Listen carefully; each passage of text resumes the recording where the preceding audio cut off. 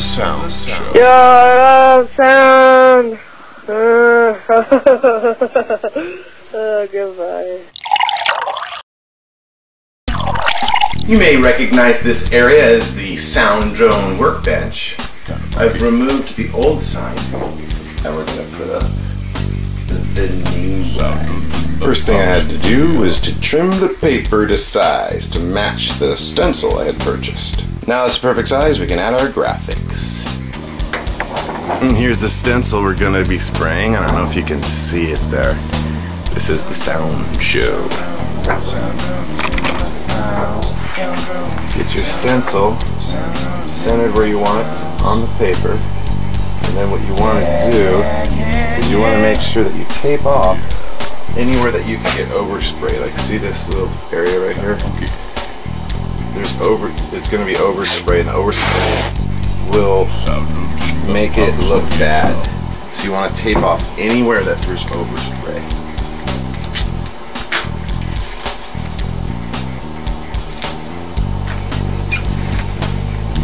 Okay, looks like we're ready to spray.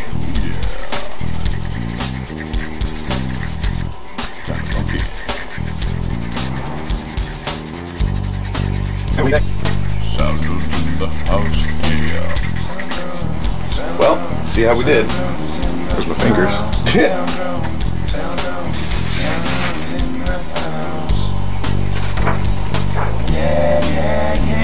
Huh.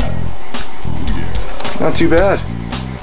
You know, it turned out okay, but it needs something else. Well, it's a good thing I got these stencils. Oh,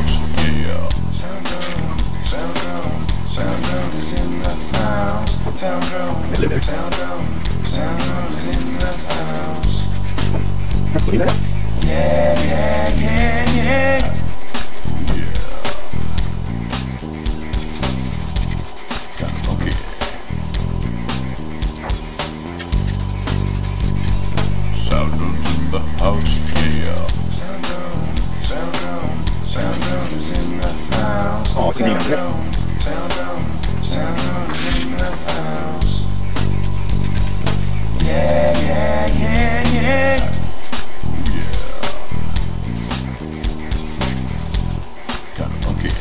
I think it turned out pretty alright, but there is one last thing that we gotta do before we can install it. I think you guys might know what it is.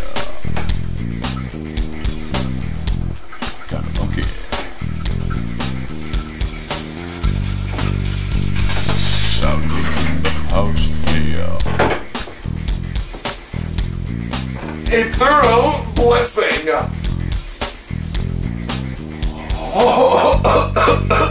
Now she's ready. Let's go install it.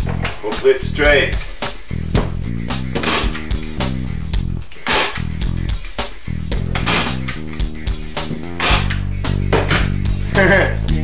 How's that?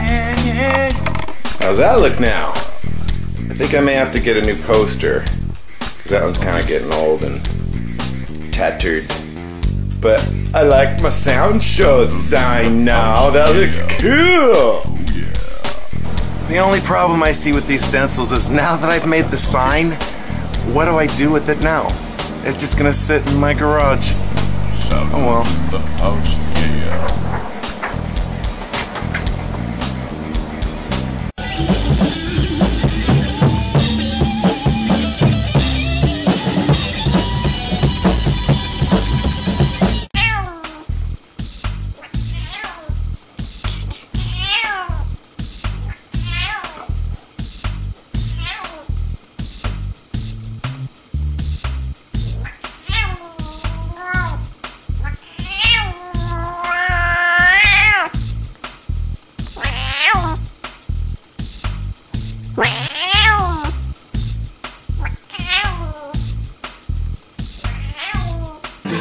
Soundrone.